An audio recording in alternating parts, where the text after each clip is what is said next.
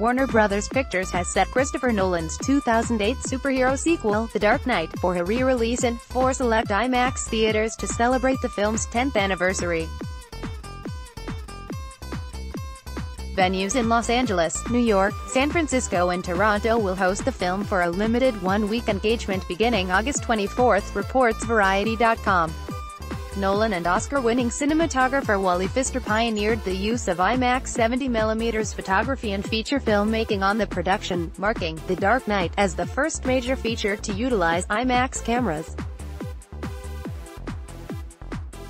Nolan had previously tested the possibilities of the format's massive scale and increased resolution with an IMAX digital remastering of Batman Begins. In the years since, movies such as Transformers: Revenge of the Fallen, Mission Impossible: Ghost Protocol, Star Trek Into Darkness, and Star Wars: The Force Awakens have followed suit, not to mention Nolan's own The Dark Knight Rises.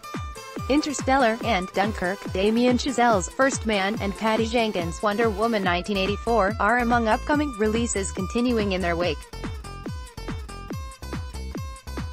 Released on July 18, 2008, The Dark Knight became, at the time, just the fourth film to ever cross the $1 billion mark at the worldwide box office. It scored north of $533 million. Stateside and still sits in the all-time domestic top 10, the film was nominated for 8 Academy Awards, and won 2, including a posthumous supporting actor Oscar for Heath Ledger's memorable performance as the Joker.